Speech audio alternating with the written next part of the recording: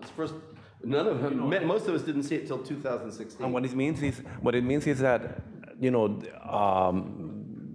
the media never took the duty to take this more public. So more people were exposed to this kind of movie. I think that as you observed, you see gender roles changed, inverted. The women with their pistols, just like men, and this character using embroideries and doing his swing. It's something that you've never seen in a cowboy movie. So I don't know what sense can you tell this is a Western in the classic sense of the word. It's a revolutionary decade, and so this is a genre revision film on Mexican terms. One of the things I don't know about, and I probably asked some Mexican friends about this, or Mexican scholars of Mexican films, is that whether this film. Now, I said this film was not shown in the United States, released in the United States until last year. See, that was my own. That may not be true. Now, in what sense, that not be true? Because, as some of you may remember, there was a circuit of Spanish-language cinemas across the United States. In states like, particularly in states like California, the Southwest, the border states, Texas, there were, in far north as Chicago, as well as here, there were cinemas in Spanish-language neighborhoods in which you Mexicans and other Spanish language, so predominantly Mexican, were screened there, and they were screened for the Spanish language community without subtitles. So this film may very well have been shown in San Diego, San Antonio, Chicago, even in El Barrio here, where that, and it was simply one of those things where nobody noticed it except the people from that particular language group. But it certainly wasn't released, in the way we're now treating it as international art cinema. It was a program Western that got made, and that was thrown out there. Yes, what's that? The young lady back there, in the back row. By the way, this is all an argument for why we still don't really know film history. I mean, we know there's a whole way in which we know a lot of very, very important things. Citizen Kane is always going to be important. John Ford is always going to be important. Jean Renoir is always going to be important. The Cure is always going to be important. I mean, the list can go on. We have a canon, but the degree to which, because of how film was circulated and not, we really don't know as much as we should know about very rich cinemas like the Mexican cinema, much less Indian, much less Japan. Yes, ma'am. Hello. So I really like that you mentioned this code of honor that happens throughout, right? And that being in contrast to, legal precedent. Firstly, I think that positions revenge killing as an antiquated notion, right? But it's supposed to be antiquated. Yes. Unfortunately, it informs right. actions of many people today. Yes. I guess my question is how you view that in contrast to what is moral, and how does that interact with modernity throughout, this film? Well, what I would say about it is what is actually what the film says. That is, I think you can see that Garcia Marquez has a position here in the film, and as I said earlier, this interest in this informs other works of his.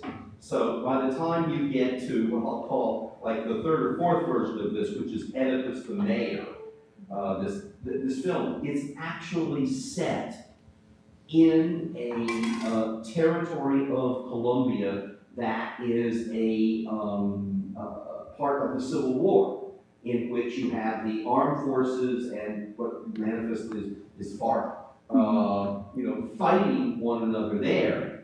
And he links this, these conflicting codes with not only conflicts that are familial that we see in this film, but that, balloon outward into, more general conflicts. That is, why couldn't people come to the peace table? Well, I mean, there's many socioeconomic reasons. There's some ideological reasons, politics to be sure. Those are factors, but underlying that, he would say there are also these features that seem irresolvable and that underlie this, and that can not only explain something like this, but can be part of the explanation of something that happens to thousands and thousands of people in the kind of armed conflict that unfortunately,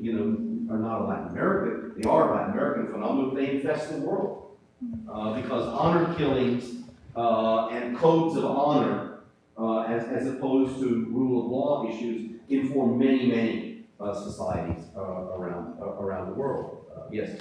I've got the Let's do this. I'm sorry, yes. It's sort of related to what you were just talking about and what the young lady questioned. And during the film, he says, las cosas se repitan. Things repeat. Yeah, absolutely.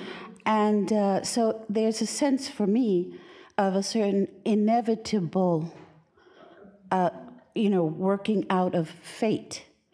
And regardless of our modernity, and regardless of our morality or our laws or whatever we superimpose, they exist. And that is Garcia Marquez's. He was absolutely, as people know, you probably see in the interviews, he's one of the most charming men to ever grace the universe. But underneath that was this fear that fate, in that sense, lurks there. Hence his attraction to the Oedipus story and to Sophoclean tragedy. That there was a suspicion that we live with the illusion of progress and of linear time, and that we were certainly entangled in other conflicting forms of time, but underneath that may be this cyclic entrapment related to fate, both of individuals, but alas, potentially to societies and even civilizations. So I think that's very much the case. As they say, Kimos. Yes, sir. Let me get the. Yes, sir. Yeah, I was intrigued by the early use of special effects. After one brother whips another, there was what seemed to be a handheld shot there, which I didn't expect to see that early on. Also, there was some sound effects, both on the ticking of the clock at one point in the women's, and the sounds in the father's study. I'd be interested, especially in the sound effects. It's a really good observation, because this film, now as people are, we're always rewriting history. History always needs to be rewritten. Okay, as we know other things from the archive, et cetera. So one of the places that this film now has is as a kind of harbinger of what you call the new Mexican cinema. Okay, and by that I mean Mexico, as we well know, had a great golden age of cinema, and which was, I'm going to say something digressive, odd but true, which was created by Argentina. Now, what I mean by that is that Argentina refused to declare themselves with the Allies in World War II. We blockaded all film supplies to Argentina, which was the major American continental producer of Spanish-language films, and we deeply invested in Mexico to build up their industry. So we gave them, they had the talent, but we gave them the material resources through investment to do that, which produced the great golden age of Mexican cinema. And of course, Mexican cinema goes on as a large kind of industry for a while. But what happens with someone like Ripstein is that you begin to see the development of a new auteur cinema, the equivalent of the so-called New Hollywood. Okay? And everybody, whether they be in Hollywood or whether they be the great Mexicans who are now actually doing much work in Hollywood, but who began their careers in Mexico, like Iñárritu, Cuarón, Del Toro, et cetera, they have all seen, they're all highly cinephilic. And so they've seen the great experimental, largely European cinema of the 50s and the 60s. They haunt the cinematheques. They know all of this. So the notion, this is a great observation. So the notion, of using slow motion, of using non-realistic sound effects, is something that they have seen a whole set of people doing, and in a certain sense, they're not imitating; they're applying a new set of tools, within their own national cinema. And so it's a very it's very interesting. And thank you for pointing those particular things out, because they are, when we're saying, wait a minute, that clock is ticking real loud. And we're supposed to be paying attention to it for exactly those reasons. Yes. And then. Yes, adding on a little bit to that scene with the sort of odd use of sound, that's a moment when the older brother is in his father's study, and that's sort of the peak of presenting him as a very destabilized, kind of hysterical character. I wondered if you had some thoughts on that. It almost goes along with the comments about gender, playing with gender in the film, and he becomes his father. I mean, we watch him literally become his father, and I think one of the tricks, it's between us, it's among us, okay, is, the father in the picture might really be the actor who's the son. Shh, we were all fooled, right? Yeah, they put the stuff. No, and we see him, but he becomes the image of the father that he has taken to be his father, not the image which is offered by the pharmacist, of who the people knew his father to be as this, egotistical, arrogant, man who could not take the fact that somebody had beaten him fairly at a horse at a horse race. So yeah, yes, sir. In the 60s, we had spaghetti westerns, cheaply made in Italy, out in those deserts of Spain. And we had a lot of the last Renaissance in the United States of things. But as far as I saw growing up, it wasn't until El Topo that the Mexican Western became popular, and that was the early 70s. Right. But I remember at that time, suddenly there are a lot of these Mexican Westerns and films being shown here. I think I saw this in Brooklyn in the early 70s. This one? Yeah, this one. Yeah, okay. And you would have seen it in Spanish language? Yeah. I don't speak Spanish, but good Western's a good Western, yeah. Okay. So it had its renaissance in the early 70s. Yeah. No, thanks for that, because that, this is the beginning of what I call that auteurist tendency, and Jodorowsky, is a center of that, of this eclectic surrealist who then bends the Western genre in all kinds of ways. He's still working, by the way, based in, as many of you know, based in Paris. So. Do you think that there was surrealism in this movie?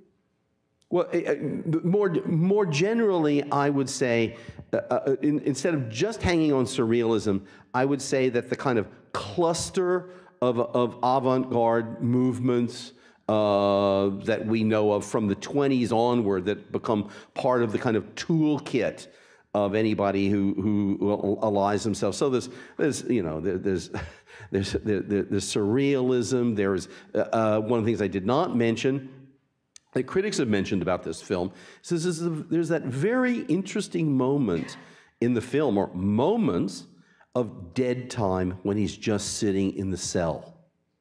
Okay, and that doesn't forward action in any way, but it is a character moment, because it's when we understand what his 18 years have been like. But the reason I bring that up is that Garcia Marquez, and well as a number of other artists, Garcia Marquez himself studied filmmaking and screenplay writing in Italy. I mean, and the reason he did that is because he so admired the Italian neorealists, and he literally studied with, you know, Cesar Savatini, the greatest of the neorealist screenwriters. And so famously, the film Umberto D has been written about, and how it includes sections of dead time, of representative time, of iterative time. That is, those kinds of incidents that you see it once on the screen, but it represents something that's happened so many times and informs so much of a character's life. So, just to come back to your point, so yeah, are there you know, touches of absurdity and surrealism? Yes, but then is there also this kind of plunge? Yeah. The glasses. Oh, the glasses. Yeah. Where did he go? He acquired glasses. Well, and you know, is he farsighted or nearsighted? It seems to be kind of, you know, they're really special lenses, as it were. You know, he got a coupon from Cohen's Optical and really got the. Yeah, absolutely. But so, you know, so it's very eclectic, but in an admirable way. So when he you know, needs to take something from the surrealist, absurd, fine. But when he needs to take something from, you know, the kind of palette of neorealism, that's there. That's there as well. So you know, I commend you. It's a very interesting to go back and reread A Chronicle of a Death Foretold. After you've seen this film, and they really are in a kind of a very, very interesting dialogue with one another. Okay, and yes, ma'am. I'd like to take up a few of the themes that were brought up and mention that the idea of fatalism in the oldest brother's character, it was both conscious and unconscious, that he totally formed his life around not being his father, but revenging his father. There was nothing else in his life. His father had training courses, etc. So though it was conscious and unconscious, I'd like to bring up the idea that this is part of fatalism, that things will be repeated when we have no control of them in ourselves. So we humans, in a great sense, make our own fate, but unconsciously. I just add to that one of the things that works very well in the film, both at the production level of you just go to this little town and it all takes place in this confined space, so that's economic, that's the kind of producer's point of view. But in storytelling, the fact that there is this contracted period of time in this contracted, you know, space, in many ways underlines your point, because these are the older son is, his life is defined by this place, by this one act that was his father's death, not by whatever else experience he had with his father, and he seems to have no capacity to imagine a life outside of this place and outside of that, of that scenario. And that's also, I'm going to say that Garcia Marquez is always subversive of very simplified ideas of, certainly of linear time, but of progress. And this is, if you're in the post-war world and the big powers are all doing things, both the United States and the Soviet Union, one of the things they keep promising, very different models, but we are the way forward, and movement is forward and linear. We're getting to the moon. We're racing to the moon. And there's a whole model of time, of history, development, etc. And part of Garcia Marquez's observation, he says this in many of his interviews, is this: he said, that's not the experience of the people I lived with. Their experience of how life and time work is enormously rich, but it's very, very different from what we're being told. And we're also being told that we can get on that train, and that train will just move in a single direction. And that's not, that's not his observation of how life, or particularly the people he's come from, whose voices and experiences it was part of his, project to bring to the world. Understand the world as we experience it. He keeps saying, 100 Years of Solitude, he said, these are just the stories I was told. Okay, this is the way that the people I grew up with experienced the world. I gotta go anecdotal on you just for 1 second.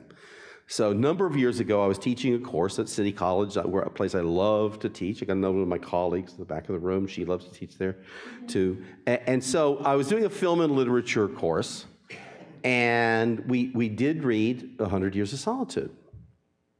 So I have this young man who comes to my office during office hours, and I would call him. Was a very nice young guy, and he ended up doing okay in the course, but he was what I call a striving student. Okay, he's kind of coming from behind in a number of ways, but with seriousness, and good guy. So he says, Professor Carlson, I just finished that book.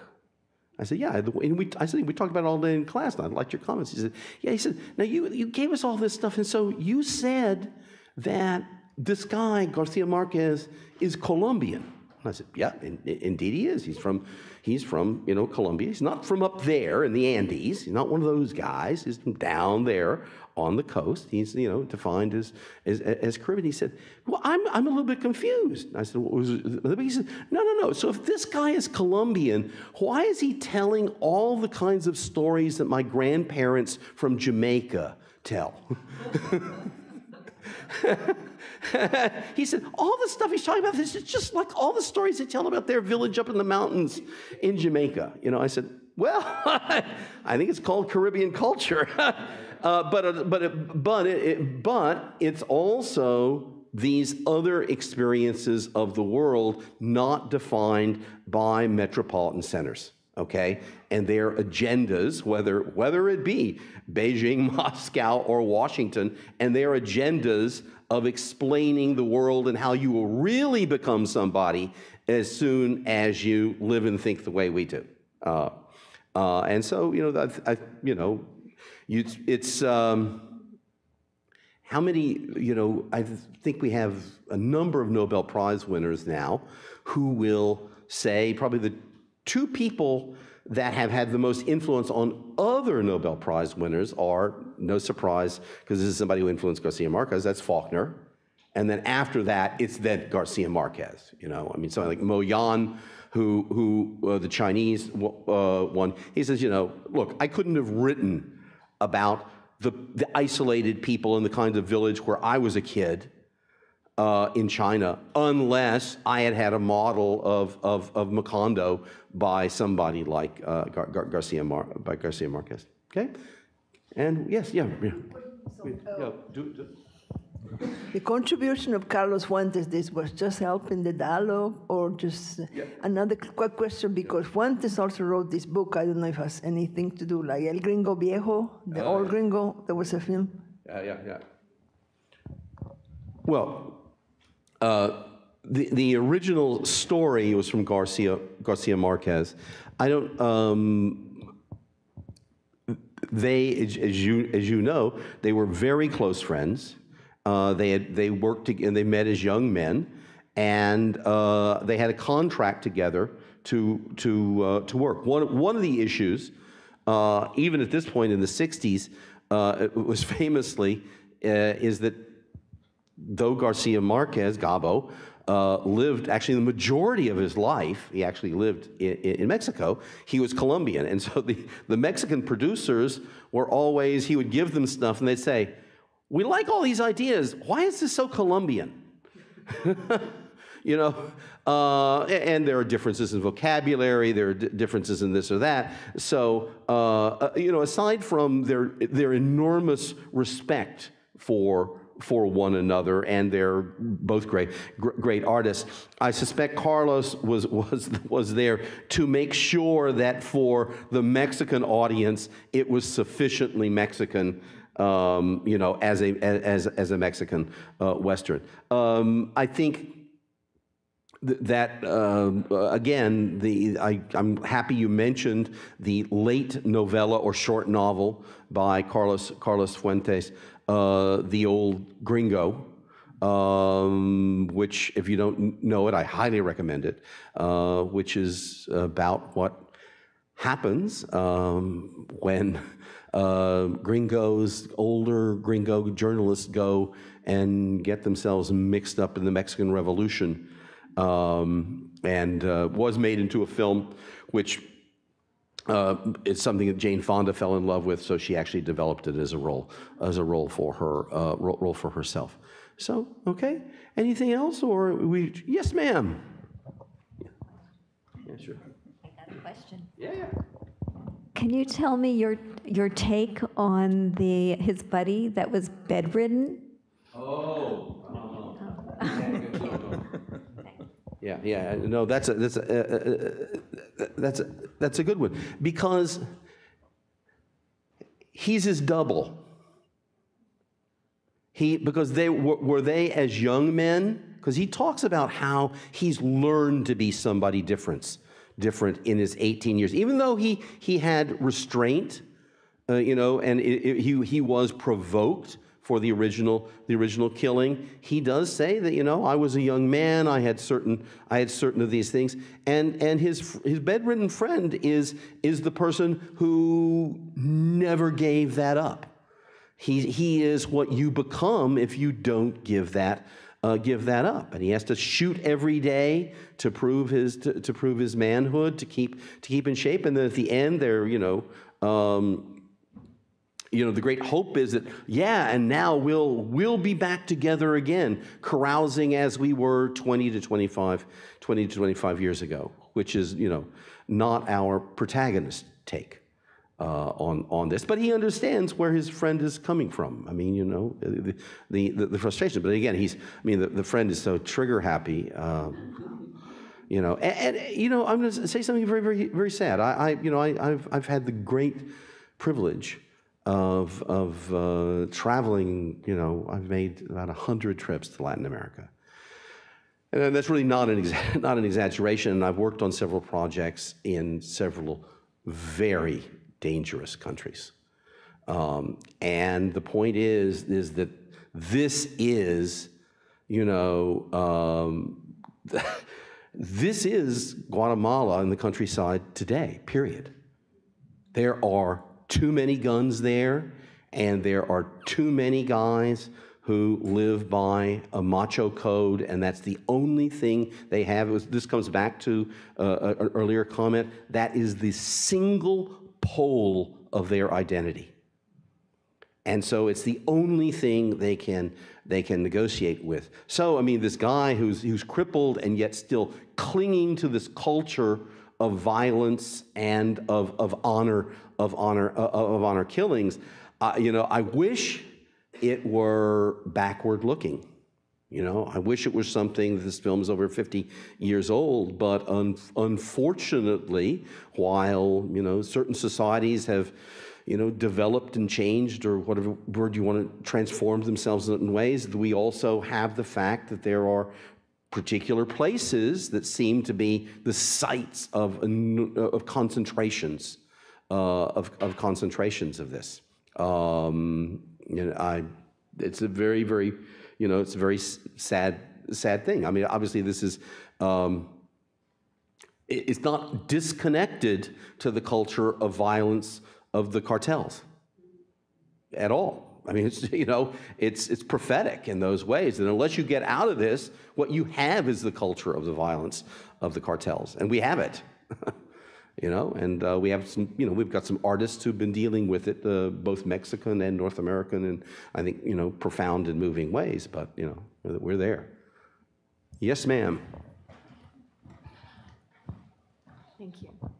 Do you know where this film was produced, was made?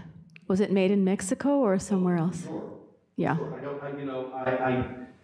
I meant to check on that exactly. It's Michoacan. Oh, Michoacan. Next week, the Day of the Dead, that's what the tourism, but that was early Passport. Okay. Yeah, it appears in the last part of the movie. Okay, yeah. Where, I'm sorry, where in Michoacan? Michoacan. Okay, thank you. But again, this is you know, this is what the location they found appropriate to it 50 years ago. Okay, and so, you know, there may be a Walmart there right now. Is there? Yeah. I wanted to speak a little bit about the Western as a film genre. Being a filmmaker, I'm very fascinated by them. And it's not as American a genre as it gets credit for, you know, because of the flag waving in the post-war periods of, you know, just these great American macho Westerns that came out. But really the high watermark of the genre has always been subversive of that. You know, like this movie feels like High Noon, you know, the Gary Cooper movie High Noon. And it's interesting to me to see how like a Colombian who lived in Mexico takes that structure and then makes it his own and mixes it with his upbringing, you know, because it's really the art is in the tangents of the structure, you know, and that's what's very interesting because he's obviously seen these American Westerns. I mean, there's so many references that I can just recognize off the top of my head. Did you get the first shot?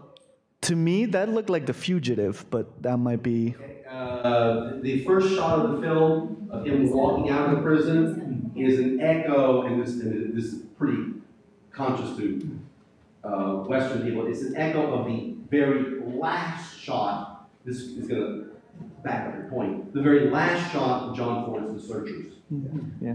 Okay, but it's like you say, okay, here's the last shot in John Ford's The Searchers, and now we're going to start the movie with the last shot from John Ford. By the way, I'm happy to not only agree with you, but to report to you that a fellow named Michael Phillips defended a dissertation, which I had the great privilege of directing, on the global Western and exactly how filmmakers around the world have made the Western into a truly global genre and keep reinventing it in the ways that you're talking about. I think we're at an end here, okay? And I want to thank everybody for being here.